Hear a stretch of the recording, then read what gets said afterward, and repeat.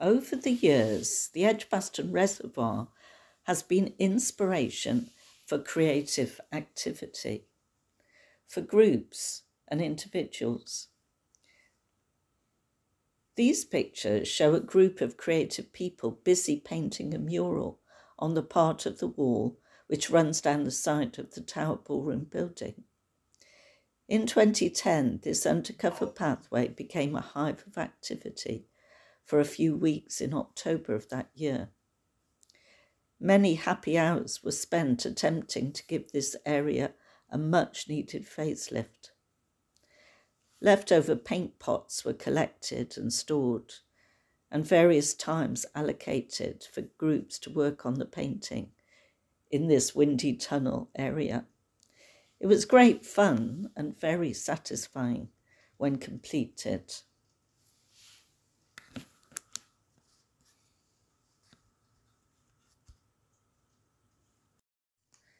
The other half of the wall housed some large paintings done on board and covered with perspex. The pictures were inspired by images collected from Harborne allotments. Paintings and drawings and photographs were taken there and then used as inspiration for the individual pieces of work. This was all part of a well-being project funded and run by Carrot's Neighbourhood Scheme.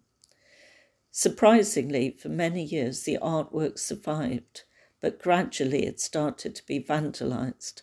Some of the large paintings were ripped off the wall and disappeared completely.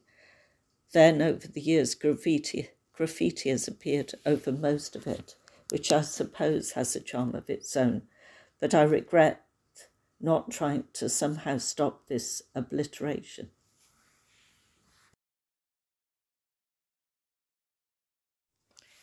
This hanging depicts the reservoir and was created by a local art group more recently. It is created using felt making and embellished by applique and stitching. There is something very exciting about creative people working together. Occasionally, I go down to the reservoir and do some watercolour paintings in my sketchbook.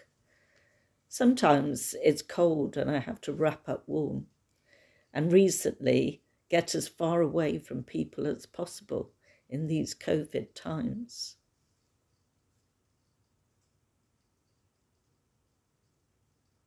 This collage I did for a roundhouse project back in November of last year.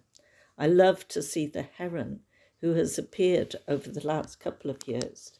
After it was submitted, I added to it, so you're seeing version 1 and 2.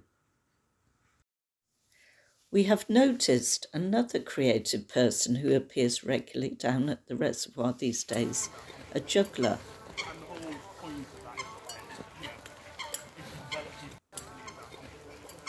My husband Dave has chatted to him, and apparently he lives locally and works in a bar non-COVID times, so he has plenty of bottles to juggle with.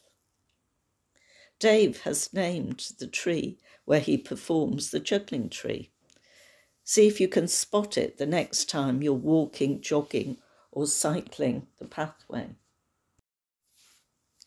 I'm sure many more people have been inspired to create works of art over the years in this magical place.